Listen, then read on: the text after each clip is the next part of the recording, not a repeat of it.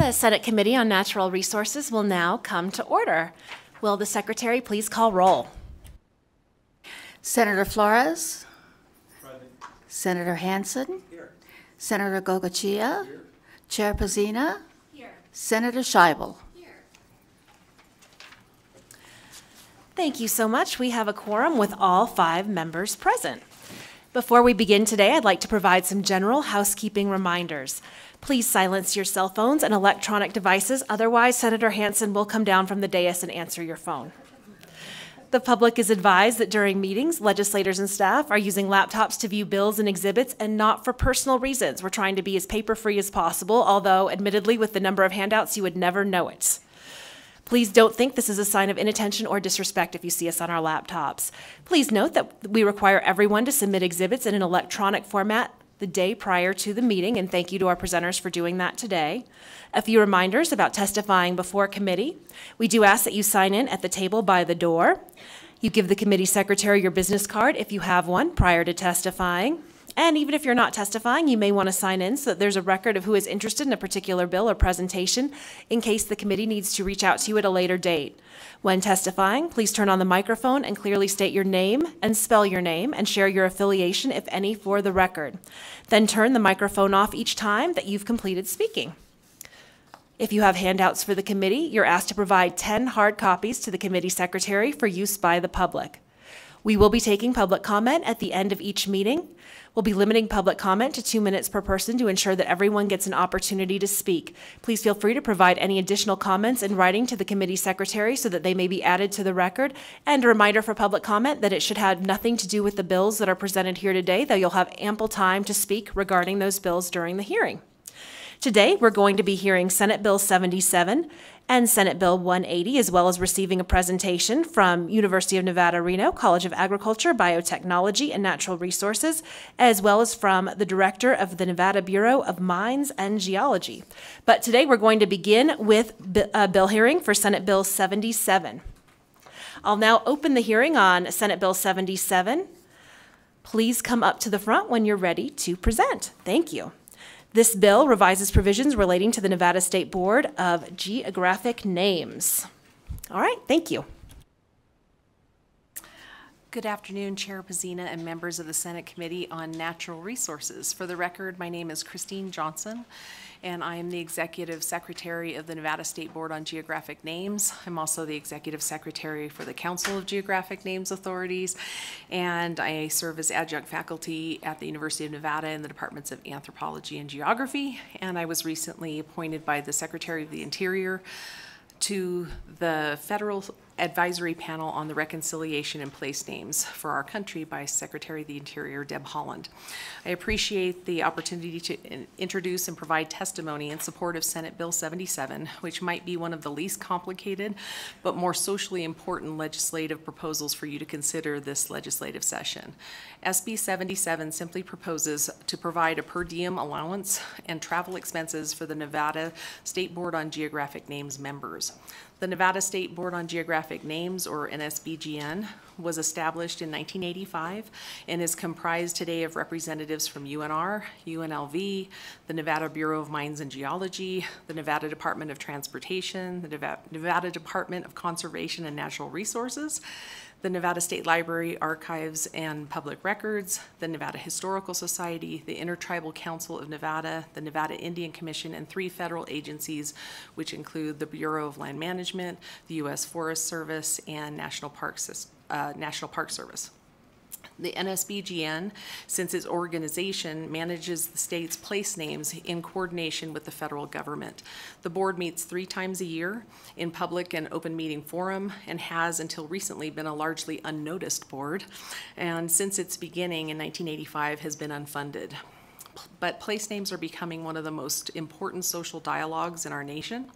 The NSBGN is now tasked with recommending changes to any racially discriminatory geographic place name on the state's landscape. As a result of Assembly Bill 88 from the 81st session of the legislature passed in May of 2021. I'm proud to say that Nevada passed this bill 6 months ahead of federal orders that were issued by the Secretary of the Interior that same year. However, much of what the Nevada board now has to manage as a result of this state action of 2021 requires increased and direct communications with our public and, more importantly, our tribal communities. The 12 members of this board who have full-time jobs in the agencies that they represent do not have funding to complete the required travel or secure other resources without impacting the budgets of the agencies they represent. Examples of this include members paying personally for postage, gas to travel to meetings out of the local area, and another more significant example is the University of Nevada, Reno recently agreeing to absorb the cost of redeveloping and hosting the webpage for the NSBGN, and is working currently to align the past website with current requirements of the university system to meet accessibility standards. Without this support, the NSBGN would be even more restricted, invisible, and ineffective. In summation, in order to be able to do what is now legislatively assigned to this board, we are requesting that the NSBGN members who can participate in outreach and consultation opportunities across the state be allowed compensation in the form of per diem and per diem allowance and associated travel expenses, which is what is presented here in SB 77.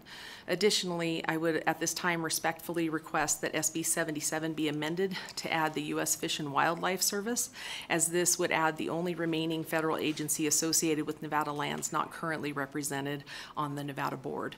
This request is supported by the U.S. Fish and Wildlife Service and is also fully supported by the current NSBGN representatives. This completes my testimony, and I would be happy to answer any questions at this time. Wonderful. Any other presenters joining you today? Okay. Any questions from the committee?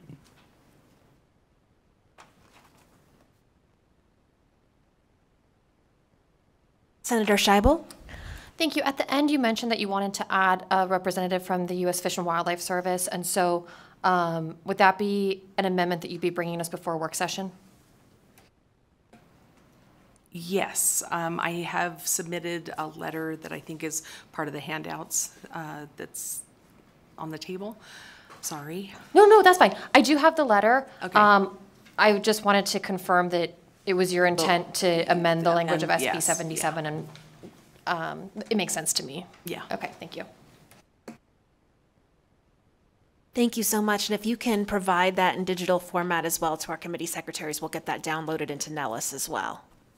Thank you. The letter is on Nellis. Is it now? Okay. Yeah, it is. Great. Sorry, to clarify. The letter is on Nellis. I just haven't seen language of an amendment, which I understand probably doesn't exist yet. But you've just confirmed that it will exist before a work session. Thank you. Yes. Perfect. And once that amendment exists, if you provide it to our committee secretary, we'll get that downloaded and we'll be ready to include that when it comes time for a work session. Perfect. Thank you. Senator Gokachia. Thank you, Madam Chair, and I'm a little more technology challenged here, so it takes me a bit more. I guess I'm typically a federal agent isn't allowed to accept even a lunch or per diem. So I'm kind of confused. Okay, we're going to put U.S. Fish and Wildlife Service as a voting member, but then when we get into sub 5 here, you're entitled to per diem expenses.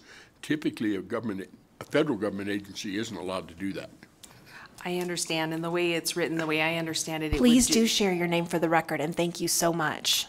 Sorry, this is Christine Johnson for Senate Bill 77, the Nevada State Board on Geographic Names. I understand, and the way I understand the way the bill is currently written, it would be only per diem reimbursed to the state agency representatives.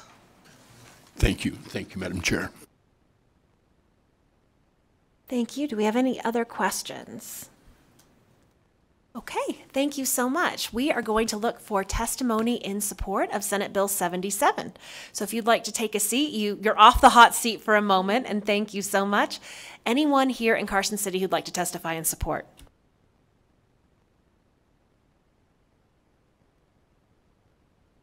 Seeing no one here in Carson City, BPS, do we have anyone on the phone lines?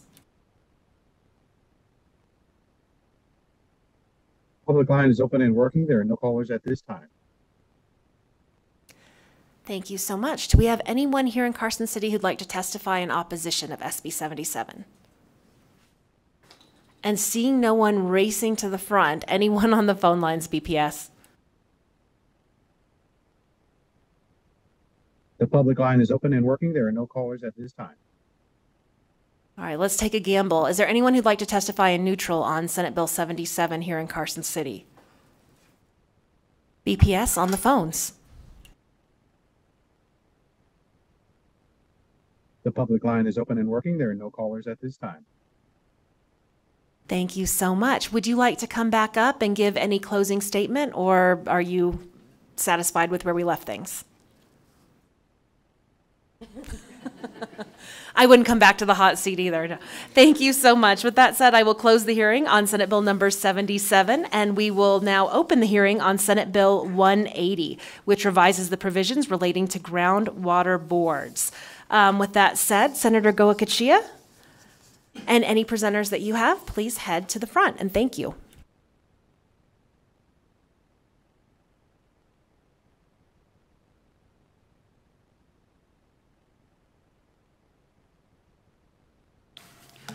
Members of the, Madam Chair, members of the committee, Senator Goicoechea representing Senate District 19 for the record.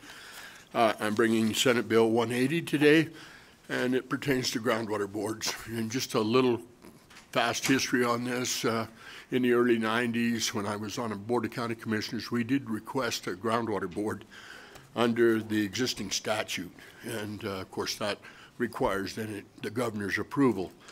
And that's why I brought the bill list.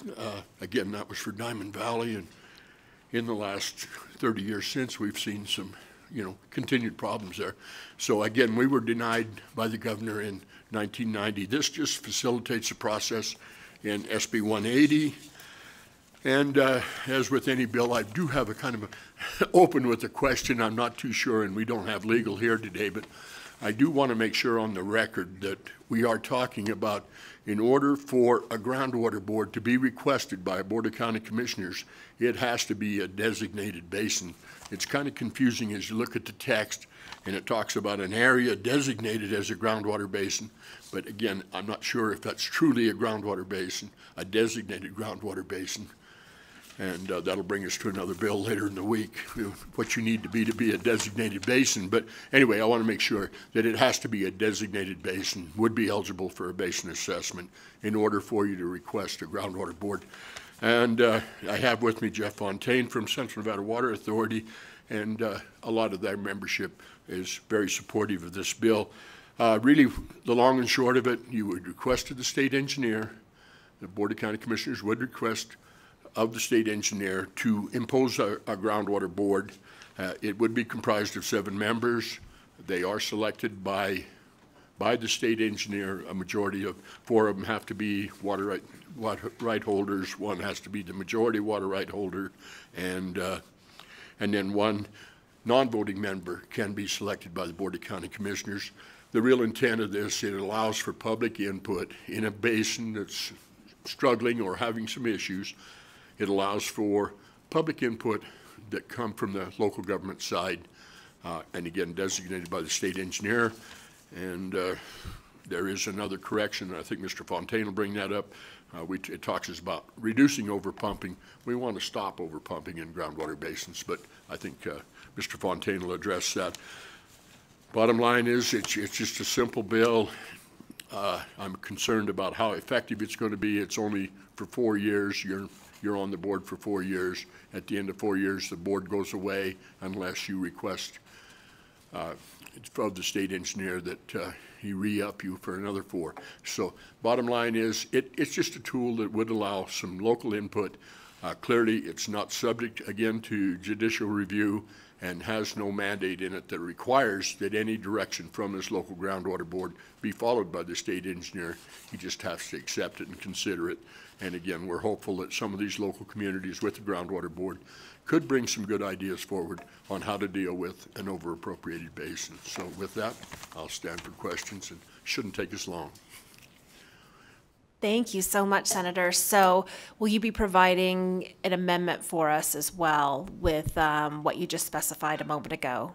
Yes, I think we'll clean it up, but I'll, if it's with the board's chair's permission, I'll let Mr. Fontaine go ahead and do his presentation, and we might find another glitch. I haven't listened to what he has to say. Thank you so much. Please proceed.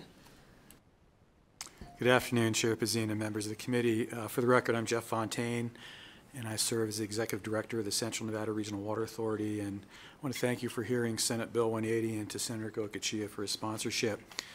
So as Senator Goycochea indicated, SB 180 amends NRS 534035, governing county groundwater boards for groundwater basins that are designated by the state engineer pursuant to NRS 534030, requiring supervision.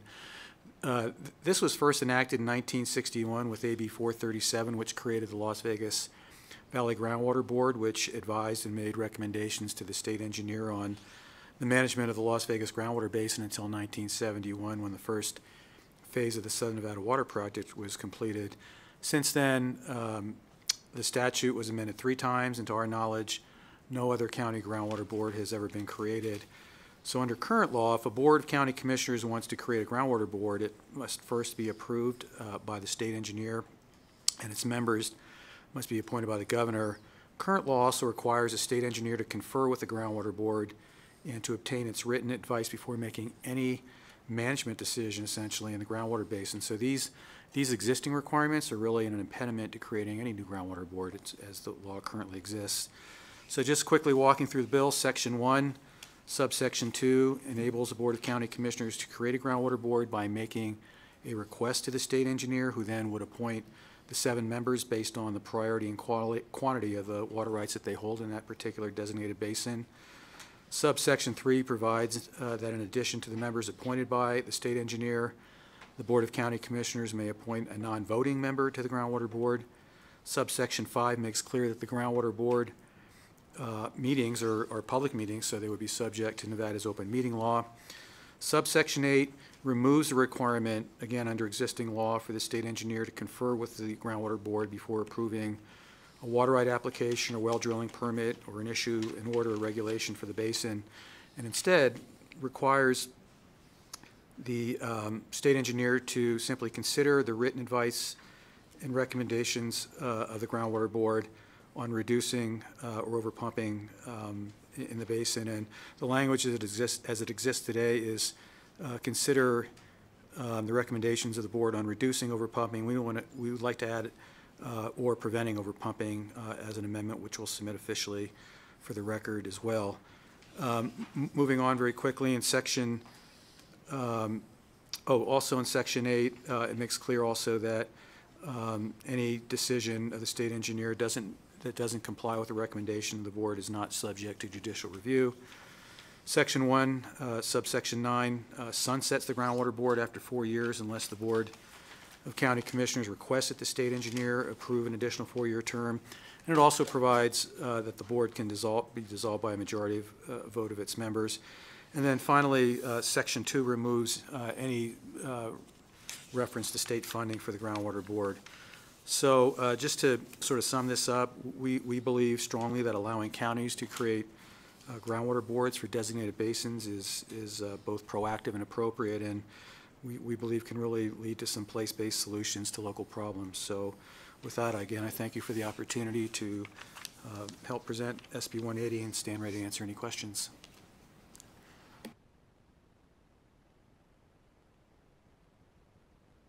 All right, Senator Scheibel is going to start us off with some questions. Thank you so much for your presentation. I just want to make sure I'm understanding correctly that we are now taking the governor's approval out of the process. For the record, Jeff Fontaine, that is correct. Okay, and separate, unrelated question about the 4-year terms of the board. But you'll have to remind me the relationship between the Groundwater Management Board and the Groundwater Management Plan, if there is one, or if they just have very similar names. Senator Goycochea, for the record, there's nothing required between this board and a groundwater management plan, although I would assume they would, if there was a groundwater management plan being proposed, they would at least review it and offer their recommendation to the state engineer, but there's no real connection. Okay, that was, if I may, that was my thinking too, and I think that we just heard a bill a couple weeks ago about having a 10-year review of the groundwater management plan. And so I'm wondering if the 4-year term of the groundwater management board is designed to fit into that 10 years, or like you said, they're separate entities anyway, so we don't need to try to align those terms. Senator Goycochea, for the record, that's correct. There's no connection between, one is there to offer advice, the other, the critical management area in the 10 years, that's under the state engineer. Okay, sorry, one more question. And reading into section 2 regarding the appointment of the membership, and you may have addressed this, I apologize if I missed it, but it looks to me like it doesn't explicitly call for the county to make recommendations or make requests of the engineer regarding who they would appoint to the management board, but is it fair to assume that there would be some communication? The state engineer is empowered to accept recommendations, work with county commissioners to determine who he or she appoints to the board? Senator Goycochea, for the record, yes, there's no requirement that the county do in fact submit those names, but I would assume, again, the state engineer would be reaching out to the county as they did request it, and there is the sideboards on it. You have to be 4 members that hold certificates or permits to appropriate water from the basin, and with senior dates of priority, and the state engineer in fact calls those out, by priority. So they have to be, 4 members have to be senior water rights, 2 members are junior rights, and the 1 member, whether he's junior or senior, that's the major water right holder. Thank you so much. And I believe that was Senate Bill 113 that we were discussing that had the groundwater plan. Am I correct? Senator Goycochea, for the record, yes. Critical management areas are Senate Bill 113. Thank you so much. And on section 9, I noticed, and this is really in regards to dissolution of the board, I noticed that section A mentioned it should be dissolved 4 years after the date such a board is established by the state engineer unless the state engineer approved a request from the Board of County Commissioners. Is there any way that if the Board of County Commissioners didn't make such a request and the state engineer felt like this group was really, groundwater board was really making progress, that groundwater board could continue without the request from the county commissioners? Senator Goycochea, for the record, probably a good question for legal. I would assume, though, that if they were making headway, the Board of County Commissioners would be the first to request to the state engineer that they continue, which is allowed. You can re-up after 4 years and do it again.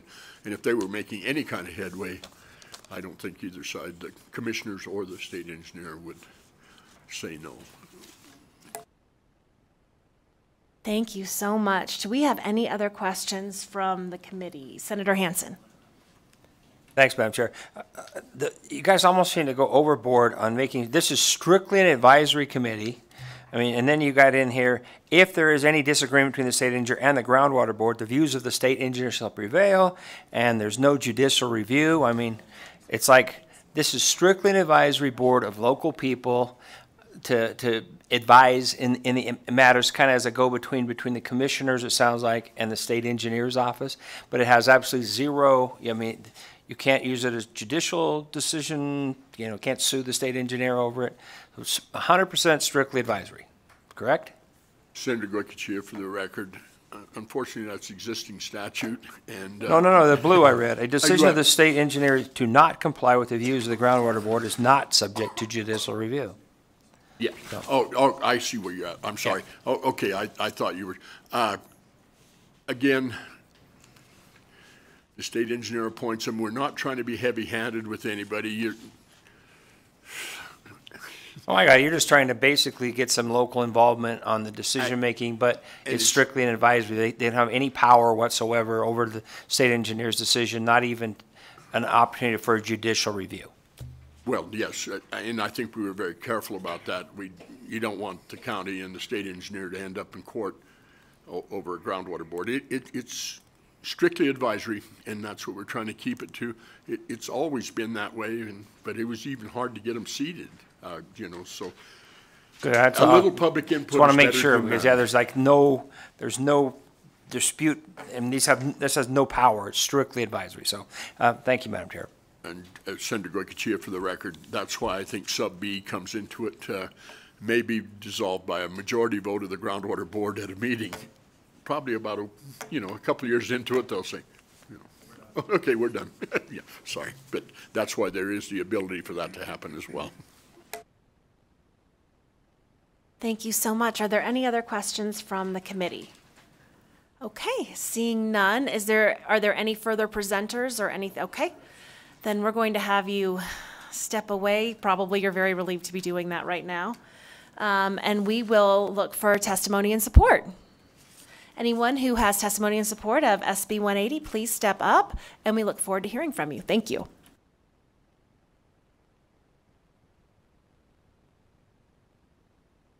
Good afternoon, Madam Chair. For the record, my name is Steve Walker. I represent Eureka County. Eureka County is in support of SB 180. It clarifies and bolsters groundwater boards. Thank you. Madam Chair, members of the committee, Kyle Roerink, Executive Director of the Great Basin Water Network. We support SB 180, and I think one important thing to consider here is that in a designated basin, designated under 534030, you can also have fees levied by the state engineer, and so this gives the ability for folks who are being assessed fees to come together at a table and discuss the further administration of a basin that is experiencing likely drawdown, and so I think it makes a lot of sense, and we thank you for your time. Chair, members of the committee, for the record, my name is Doug Busselman. I'm the Executive Vice President of Nevada Farm Bureau. We have a number of water-related policies which draw attention to the importance of local engagement. Our support for SB 180 is based on this foundation. We have a specific policy which states that the Division of Water Resources needs to be more engaged with underground water right owners to assist in improving water management. In our view, the formation of a local groundwater board will provide the consistent structure to make these engagements more effective. We ask your support for SB 180. Good afternoon, Madam Chair, members of the committee. Chauncey Chowdo on behalf of the Southern Nevada Water Authority. We are in support of this bill. Appreciate the sponsor going through the bill. We think it's good policy and appreciate you hearing it.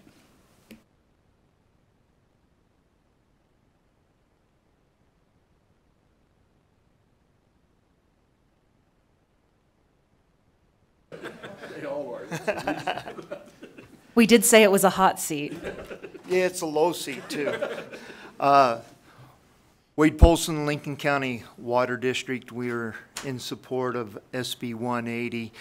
We agree with everything that has been said. We believe that local input is an important piece to water, and have the people that are using the water and their livelihoods are based upon the water should have input, at least for the state engineer to consider, and so we believe in the groundwater boards. Thank you very much. Thank you, Chair Pazina and members of the committee. My name is Jacob Brinkerhoff, last name Brinkerhoff. I serve as the Natural Resources Manager for the Nevada Association of Counties. Our members include all 17 counties in the state. I appreciate the opportunity to testify on SB 180 and would like to thank Senator Goycochea for bringing the bill forward. NACO is in support of SB 180 as it streamlines and provides clarity to previously approved groundwater board formation processes. We believe this enabling legislation is a benefit to our members and would be seeking to establish these boards and to engage in meaningful collaboration with the state engineer on the management of critical groundwater resources in their local jurisdictions. With that, I'll keep it short and sweet and just echo the previous testimonies as well.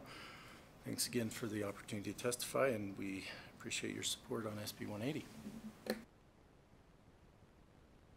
Thank you very much to everyone who's testified in support. Do we have anyone else in the room in Carson City who'd like to testify in support?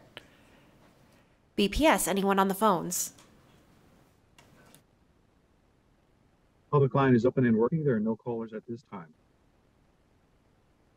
Thank you so much. With that, is there anyone who would like to testify in opposition of Senate Bill 180 here in Carson City?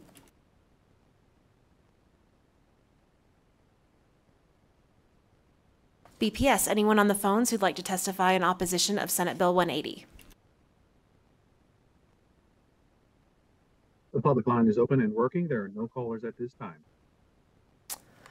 All right, anyone here in neutral? Our state engineer himself.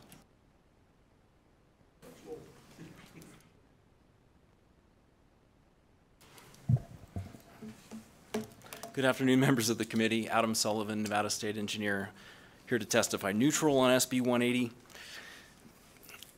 Okay, the intent of this bill is a good one. It's for the state regulator to cooperate with local entities, the people who are using the water, to develop good plans on how to reduce commitments where that's necessary. I agree with that. Where there's a need to reduce pumping, it's critical that the state is engaged with the people who are affected by that, so that you come up with a good strategy that's not overly harmful, that's effective, that's supported by the data. That is a mission that I'm entirely on board with, and I think it's the right way to do it. We have a lot of data that we can share. It's important to communicate what the options are for local communities under water law and what the benefits might be of different strategies. There's a couple points I want to make. The first is that with regard to the intent to have place-based solutions to local problems, which is from Mr. Fontaine, I like that. And counties, there's already the ability for counties or local organizations to accomplish that. And there's a number of examples all around the state where we have groups that, in my view, can do what's envisioned by this bill. So some examples are some counties have water districts that are established that have similar objectives to track water issues, groundwater issues within the county. There's regional water authorities, the Humboldt River Basin Water Authority, Central Nevada Regional Water Authority. That's a group of local county commissioners or water users who are interested in accomplishing some of the same goals. Where there's a critical management area and a groundwater management plan, and this gets to Senator Scheibel's question, that's a different situation where you have that specific designation for a basin, and the local community can or must develop a groundwater management plan. And part of that, in the one example that we have in the state, is to develop a local groundwater advisory board. And that's specific to the basin. So that, in my view, that's a very similar concept. We've also had success just working with local irrigators in basins that have groundwater drawdown problems. And the intent there is to share the data, again, talk about what the options are within water law, and then say, look, we have a couple of options. And once the irrigators are understanding what the options are and the implications of doing something or doing nothing, that has been a measure that we've had success with accomplishing some of the same goals. So my second point, and I'll be quick, is that this is a process that is initiated by counties that require action at a groundwater basin scale. And most of the time, groundwater basins span county lines. And one of the example is Eureka County, which has 17 different groundwater basins, but there's only one that's entirely within Eureka County. So I have some question about administratively or procedurally how that might work out with county boundaries. And my last point is about funding. And so we're creating a new process for the state engineer to establish the board at the discretion of the county, but there isn't a clear way of how that would be funded going forward. And that's my final point. Thank you. Thank you so much. As you are the state engineer, and this bill definitely pertains to you in a large part, are there any questions from the committee for the state engineer? Okay, thank you so much. And I would encourage your office to work closely with the senator and the sponsors of the bill to answer some of those questions. Thank you very much. All right. Good evening, Micheline Fairbank, Deputy Administrator with the Division of Water Resources. And so I wanted to touch on another element of the proposed legislation, testifying neutral, but an area of concern with respect to Section 1, subsection 8. It's the language that Senator Hansen had previously noted, that a decision of the state engineer that does not comply with the views of the Groundwater Board is not subject to judicial review. This raises a lot of questions and concerns for our office, because every decision and order of the state engineer is subject to judicial reviews pursuant to NRS 533-450. So the question comes, is this intended to, make NRS 533-450 inapplicable to a decision of the state engineer that is based upon a recommendation of a Groundwater Board developed under the statute, and it's then completely not subject to judicial review. There is some ambiguity with respect to how the application of that is. I don't believe that that's the intent of the legislation, but the other concern is that this particular language would certainly increase the likelihood of challenges to decisions of the state engineer. While the Groundwater Board, if that's the intent of the language, is that the Groundwater Board cannot sue the state engineer for not agreeing with their recommendation. That distinction, or where a Groundwater Board may make a recommendation that the state engineer doesn't adopt, then will become a basis in which people can challenge the state engineer's decision as being arbitrary and capricious and not supported by substantial evidence. And our concern is that this is also going to increase litigation, is going to increase the costs of litigation, including additional expenses for the agency. And so that's a significant concern on our part. Thank you. Thank you so much. Anyone else here in Carson City who'd like to testify in neutral? BPS, anyone on the phones?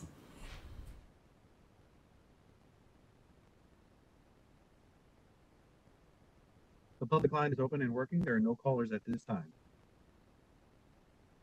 Thank you so much. Senator Gokachia, would you like to give any closing remarks?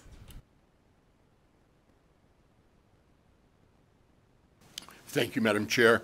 I appreciate you hearing the bill, and we will work with the state engineer on a couple of his questions. I could see maybe, and we agree, there are basins that are bisected by county lines, but again, where he's making the appointment from the Board of County Commissioners, I think those water right holders, again, are in that basin, whether they live in one county or the other. They could clearly sit on that groundwater board, depending on their priority of their water right, and the fact if they were one of the 4 major water right holders, or the 2 junior, or the at-large largest. If the at-large in the basin, the largest water right holder, lives in another county, well, clearly you have to put him on this groundwater board. I don't see that as an obstacle as far as the language pertaining to the litigation part of it. I thought it was pretty clear that the state engineer is not subject, his ruling is not, whatever he decides in a basin is not subject to judicial review, and I don't see where, if it's a bad decision, well, surely it's going to be sued by he will be sued by somebody else, but I don't see the tie to this groundwater board. Again, I think a good tool. It allows public input in an issue that's near and dear to all of us. With that, thank you. Thank you so much, Senator, and I'm sure there will be conversations with DCNR and the state engineer as we move forward, as well as conceptual amendments based on our discussion here today prior to work session. So thank you so much. With that, we will close the bill hearing on Senate Bill 180, and we have some presentations we're looking forward to here today. So with that, we'll now be receiving a presentation from Dr. Jake D. Decker, the Director of Extension and Associate Dean for Engagement with the University of Nevada, Reno, College of Agriculture, Biotechnology, and Natural Resources. We welcome you up to the seat, and we look forward to hearing your presentation. Thank you.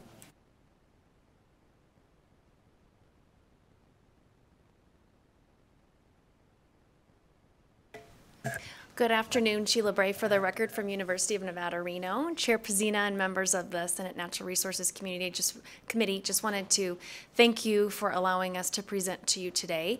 We have two of our statewide organizations and agencies that are affiliated with UNR here to tell you a little bit more about them. So with that, I'll go ahead and pass it over to Dr. DeDecker.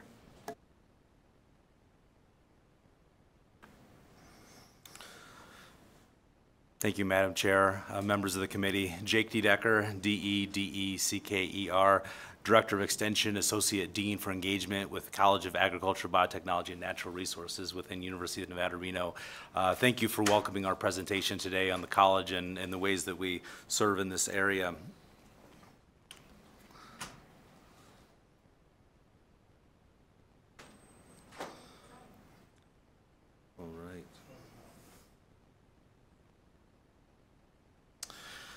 So the College of Ag and Biotechnology and Natural Resources, or CABNR, in which I will refer to it, really has a wide scope. So we talk about from molecules to landscapes to agricultural to wildlife and a number of things in between.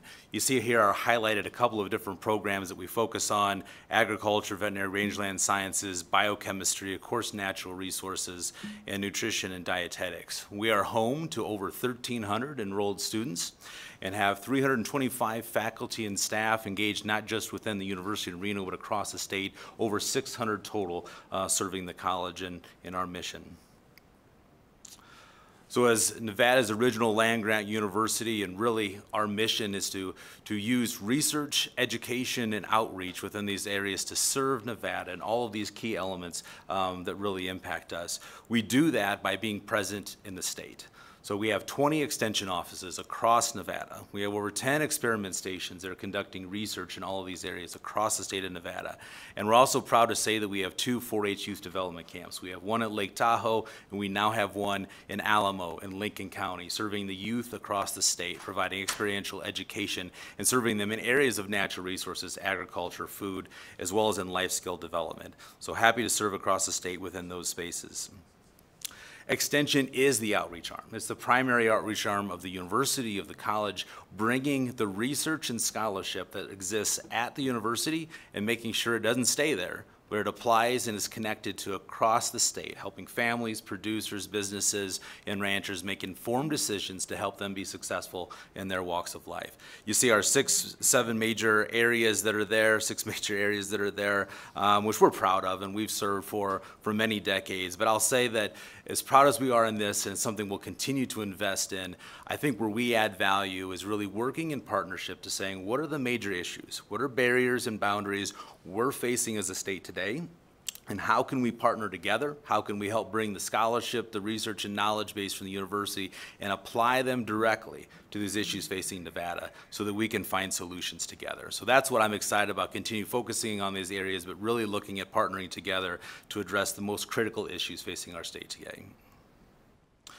Our agriculture experiment station, agriculture continues to be a leading industry within this state.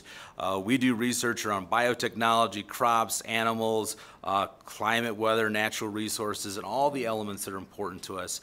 And certainly the 2 pictures that we have here, the one at the top is a desert farming initiative that's located right here in Reno, around 5 acres. We do research on 90 different varieties of fruits and vegetables on this facility, and there's about 15 to 20 tons of produce that's provided to food pantries and in different areas, providing wholesale food to the community at large. So really excited about the research that's done there, but also producing food for those in need. The lower picture is from Rafter 7. It is the Great Basin Research and Extension Center. That is sheep that is known for its wool quality, for its meat quality, and some very innovative products. So we're excited to conduct research in that space and those environments unique to the Western region. It's just 2 examples of what those research centers throughout the state can accomplish.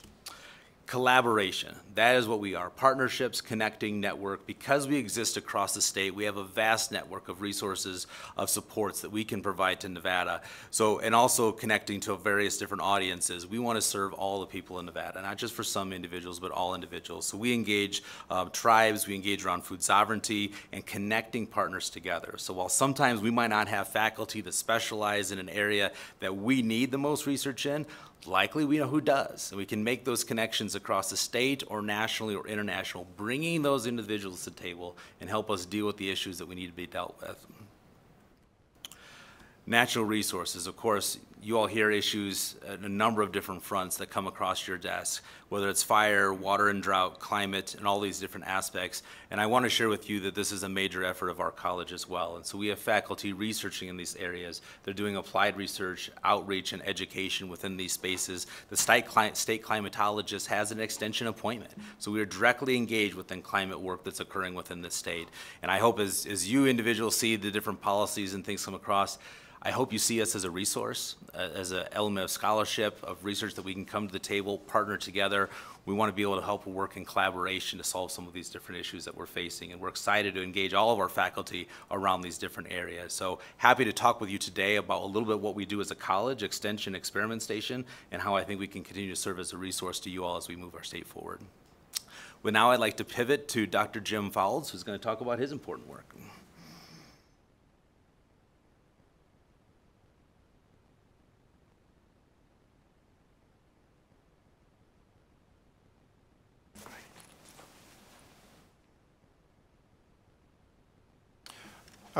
Excuse me. Good afternoon.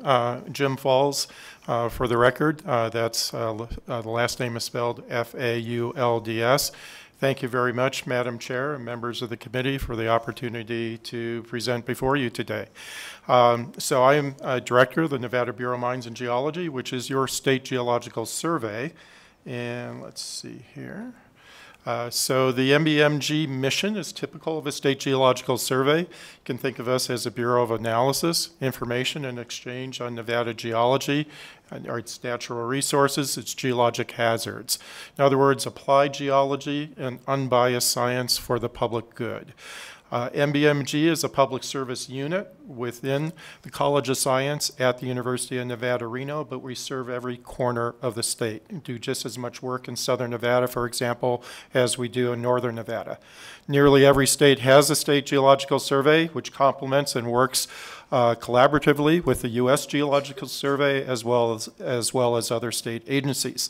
So the main objectives of the Bureau and other state geological surveys is to analyze our geologic framework, and we do that. I'll show you an example with detailed geologic mapping across the state. We assess our natural resources.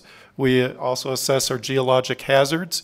And very important, we archive and disseminate that geologic data so that it's available to everyone, industries, general public, et cetera.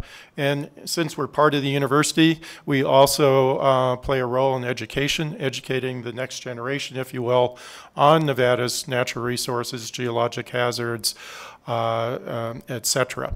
So in all total, we're about 30 employees, faculty and staff. More than 10 of those are funded by external grants. So you can think, again, our overarching goals are to enhance public safety and facilitate an environmentally sound economic development across the state.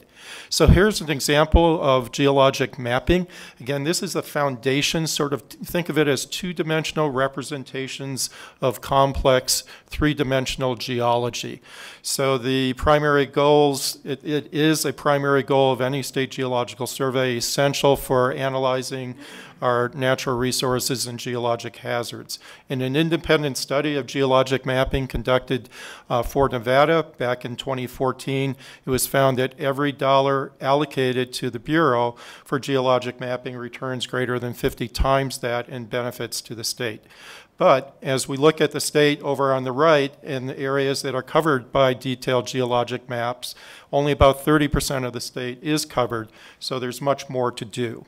And because of the amount of staff we have, for example, we have about 8 or 9 geologists working across this vast state. We focus on 3 primary areas of the state: southern Nevada, the Reno-Carson City area, and also northeast Nevada because of its, the extent of mineral and energy resources in that part of the state. And there's two examples of geologic maps here. The one on the lower left is from the Carlin area, and that includes some of the largest gold mines in the state, and for that matter in the world. And the one in the center is a draft geologic map, a new geologic map of Las Vegas Valley, which shows all of the earthquake faults. Also, those various colors represent various deposits associated with potential flood hazards. And that map we hope to release by the end of this calendar year. So an example of what we do with mineral resources, a lot of that is handled through the Center for Research and Economic Geology, which is part of the Bureau. We all know that Nevada has is very well endowed with mineral resources. And we commonly lead the nation in non-fuel mineral production. In a typical year, we're a leader in gold production. In fact, we're the 5th largest gold producer in the world, but we're also a leader in various other minerals, strategic minerals, for example, such as lithium, and produce a lot of other minerals as well. So what role does NBMG play in that? We play a role in discovery of new deposits, developing methods for more efficient exploration, and then we produce a number of products that are critical for analyzing mineral resources across the state. The geologic maps I mentioned, detailed studies of individual ore deposits, analyses of how ores form in a particular environment, and then in the center here you see various reports that we produce on an annual basis, and the bar graph on the bottom shows the production of various minerals and various types of resources over the past multiple decades, and that large gold bar, if you will, indicates the amount of gold production in the state. And we also play a role, again, in educating undergraduate and graduate students in understanding our mineral resources and are a direct pipeline into various industries in the state. So there's a lot of talk today about lithium resources, and for good reason. This is one of the 50 critical minerals as defined by the USGS, essential to the economic and national security. Of course, it's used for batteries for electrical automobiles, also for power storage, but also for various alloys for the aerospace industry. Global production has increased dramatically over the past several years, and Nevada plays a very critical role in that. That map in the upper center is a map of lithium deposits in the U.S., color-coded. The red and the larger circles are the larger lithium deposits, and you can see that Nevada contains the largest lithium deposits in the U.S., and for that matter, some of the largest deposits in the world.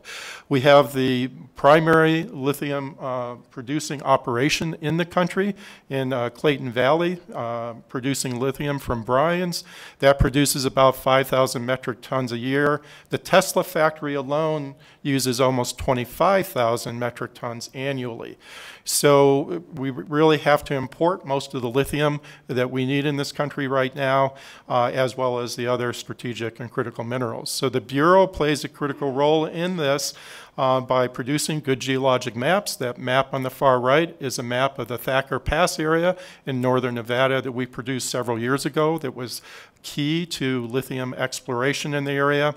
And we're also in the map in the lower center indicates areas where we're conducting research on various lithium deposits in the state as we speak. Geothermal resources are also very important for the state. Nevada has more geothermal resources than any other state. We're currently second in the nation in geothermal energy production. Right now, we produce 450 megawatts net energy from geothermal. Realize that 1 megawatt produces enough energy for 750 to 1,000 homes. So then you can sort of do the numbers here, and Nevada produces enough geothermal energy for well over 1 million people. A lot of our geothermal energy is exported into California, but a lot of that does stay here in Nevada.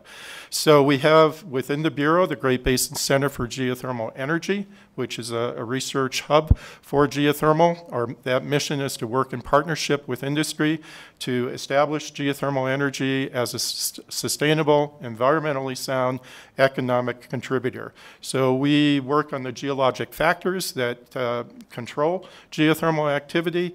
We develop new approaches to geothermal exploration, and as one example, we had a grant from the Department of Energy to the tune of $2.8 million from 2014 to 2019 that culminated in the discovery of 2 new hidden geothermal systems. More than 3/4 of our geothermal resources are hidden beneath the ground with no hot springs at the surface. So that map in the bottom center is a geothermal potential map of about 1/3 of the state. The warmer colors indicate the areas with higher potential. And the map on the right just shows about 20 areas in the state that currently have geothermal power plants, shown by the green circles. So to kind of summarize, all of that information on natural resources, mineral resources, various types of energy resources, the data from that, everything that we do is in the public domain. And so there's various types of data dissemination. There's digital databases as well as physical collections. And we house most of that in a library called the Great Basin Science Sample and Records Library. And that facility is very important for economic development in the state. It saves industry and municipalities millions of dollars in terms of being sort of the repository for all of the geologic information across the state over the last 150 years or so. And then there's just some maps showing that that facility touches every state in the country in a given year, and nearly every country in the world in a given year accesses our databases online or visits the facility in person. So thank you very much for the opportunity to present today. It's actually a pleasure to be the state geologist for such a fascinating, geologically speaking state. And one more little factoid that's kind of neat about the Nevada, we're actually the fastest growing state tectonically speaking. So we add about an acre or so per year to the state, thanks to kind of the tectonics, which also control all of our mineral and energy resources and make us a very special place for that. So thank you very much. Thank you so much to both doctors. I had one question, and then I'm sure some of us on the committee have questions as well. And again, we really appreciate the presentation. I think I heard you say we might have the most geothermal resources, most geothermal rich, I guess, in the country, but we're number 2 in production. I was just curious who was number 1. Jim Falls, for the record, Madam Chair, California is number 1.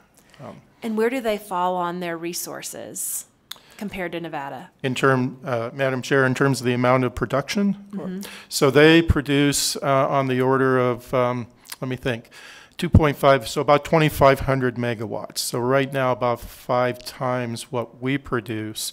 But by all sort of studies, we actually have more geothermal resources than California. They're a little bit more spread out. In California, they're very focused in a few areas, so a little bit easier to develop. But ultimately, I think everyone would agree Nevada will probably produce more geothermal energy than California. So. Thank you. Very interesting. Do we have any questions from the committee? All right. Thank you so much to both of you and for your work with UNR. We thank you for the presentation, and with seeing no further questions, we are completed with the presentation portion, and we are going to move to public comments. As a reminder, public comment is limited to 2 minutes per person. However, feel free to submit any additional written comments to the secretary, and they will be added to the record.